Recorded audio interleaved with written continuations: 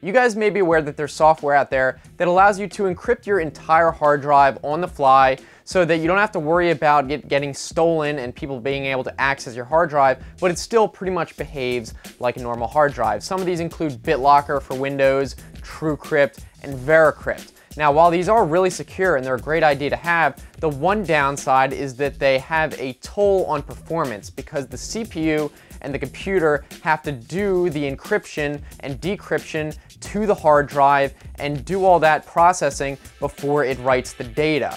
However, there is an alternative that you might not have known about, and that is hardware encryption drives, sometimes called self-encrypting drives. These can be either hard drives or solid-state drives that do the encryption and decryption automatically at the hardware level. It has nothing to do with the operating system, which has a great advantage because then you don't have any performance taken away from the computer.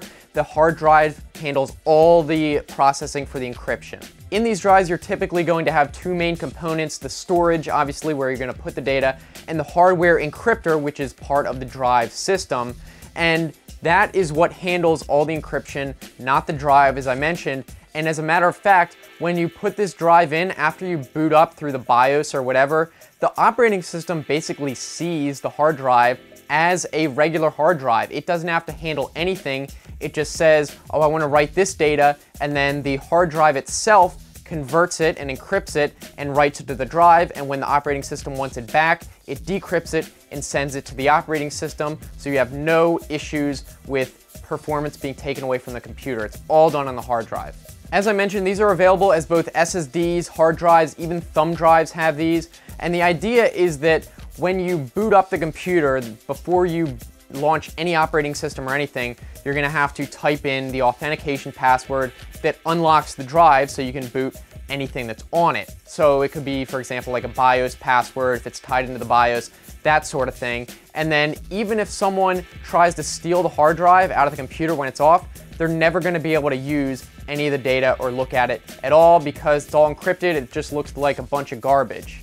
So once you boot into the drive and launch the operating system, all the data is going to be accessible like it was a normal hard drive. So that's also why it's important to have a operating system password like on Windows and lock your computer, especially like if it's on a laptop, because if someone steals the laptop while the computer's on and you don't have a password, then they can just log into your account and copy all the files over, and the encryption doesn't help you at all. But if you do have a password on Windows, then they might try to log in. They obviously won't be able to get into it or access any of the files while it's unencrypted state.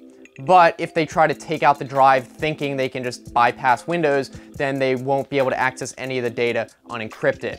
So to be clear, the data isn't all encrypted or unencrypted when you turn the computer on and off. It's literally done on the fly, piece by piece. So that way, even if the power fails, then all the data on the drive is still encrypted. Typically, you're going to see these self-encrypting drives on higher end like business laptops, workstations, and that sort of thing. And even if it is marketed as a workstation or business laptop, you still want to check to see if it does have this feature. And even if it does, you want to make sure you enable it, otherwise it'd be kind of a waste of money. And you can actually buy these separately, these drives, and put it into whatever computer you want, like a regular laptop or even desktop. And I would say it's really beneficial for a laptop, especially because you're probably going to have a password on there anyway. If you don't have a password on your laptop, I mean, what are you doing? That's more likely to be stolen than a desktop. So I definitely recommend, if you're going to get it for anything, get it for a laptop, because then you're getting the best protection with no performance decrease. And maybe you even do want to get it for your computer. If you don't mind typing in a password every day when you boot up the computer, then you don't have to worry about someone breaking into your house or stealing it, which is a possibility. Though the only downside of these drives, as you'd expect, they do cost more money typically. They might be marketed as enterprise drives, although some Samsung consumer drives do have this feature, and it might not be as expensive as you think. I'm interested to hear what you guys think down in the comments section, or if you enjoyed this video, be sure to give it a thumbs up so I know you liked it. I also made a new video if you guys want to support me through Amazon. It's no cost to you.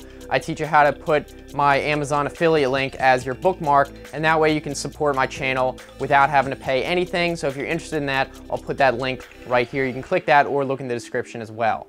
If you want to continue watching, I've got some other videos on the right-hand side. You can just click those or look in the description for the same link, like if you're on a phone. And if you want to subscribe, I make new videos Monday, Wednesday, Friday, so I think it should be worth it. I'm looking forward to hearing from you guys, either in the comments section or on Twitter. So thanks for watching. I will see you next time. Have a good one.